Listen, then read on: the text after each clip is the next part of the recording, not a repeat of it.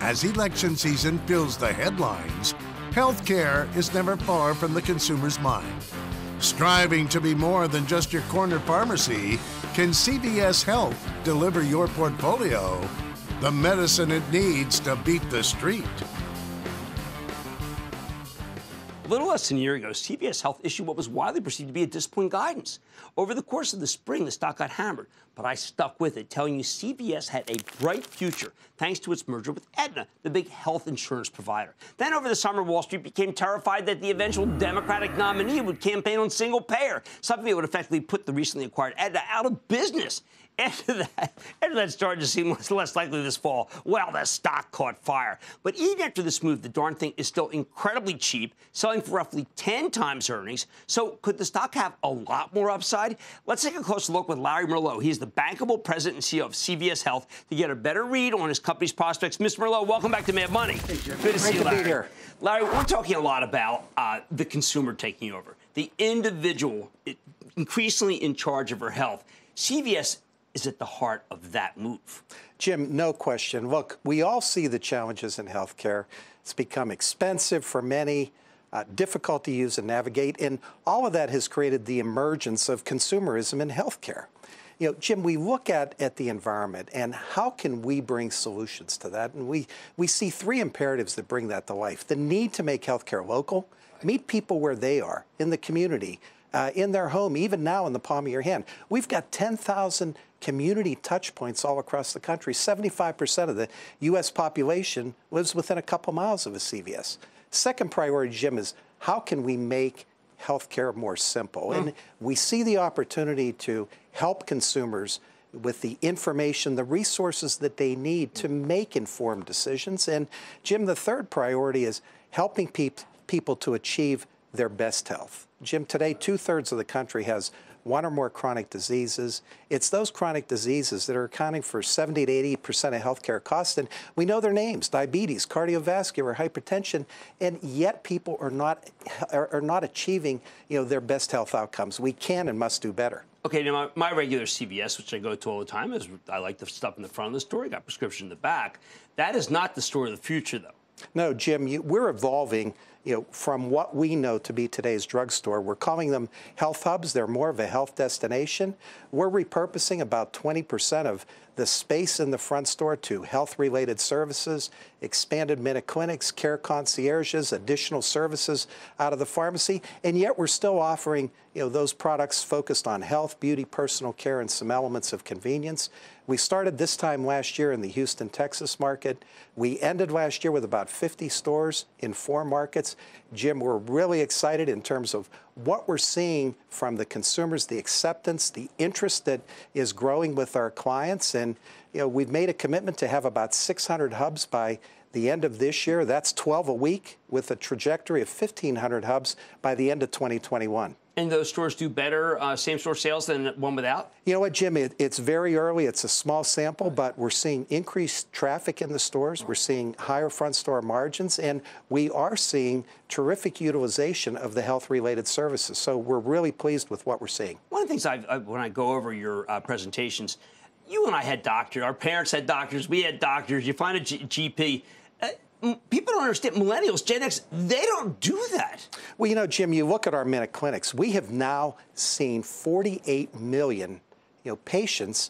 Now, that's over multiple years, but it really speaks to the accessibility of health, the convenience, and the overall experience, and the role of the nurse practitioner, and the fact that in this business model, we can play a complementary role to the role of the primary care physician. Okay, let's talk about Aetna. What is Aetna doing better now that it's with you? You know what, Jim? Aetna has done a terrific job growing the government business. We've seen terrific growth in both Medicare and Medicaid, and the ability to bring together the medical and pharmacy data. And you think about the information that Aetna has about the members that they serve. Let's call it, what is our next best action? To put us on a healthier path.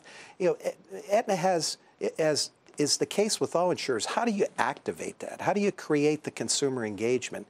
That's the beauty of this combination, because the CVS community assets actually bring that to life. So we're off to a wonderful start with our integrated model. Well, there is a lot of blame game in the system. Look, we had Giovanni Cafario. He's the CEO of Bristol Myers. He was saying, he kind of questioning whether the pharmacy benefit managers play any role that's positive. We know that a lot of Democrats who are frontrunners even wish that the whole thing would change and wipe you out. But I don't know. Don't seem to be the real problem when I look at the nuts and bolts. You know what, Jim? PBMs have proven the ability to reduce the overall cost of pharmaceutical care.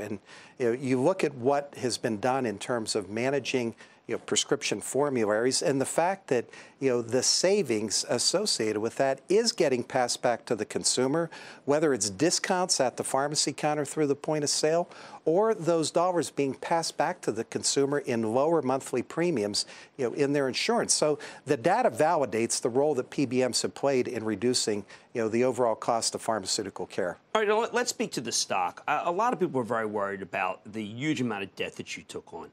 I don't think they understand how much cash flow your company generates. Yeah, Jim, since the close of the transaction, it's been 13 months. We've already repaid about $8 billion of that debt.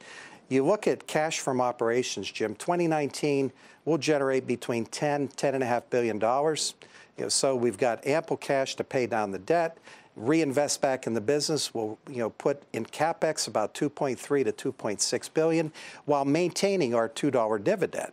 So, Jim, we have a plan to de-lever, get our adjusted debt to EBITDA ratio back to the low 3 times in 2022.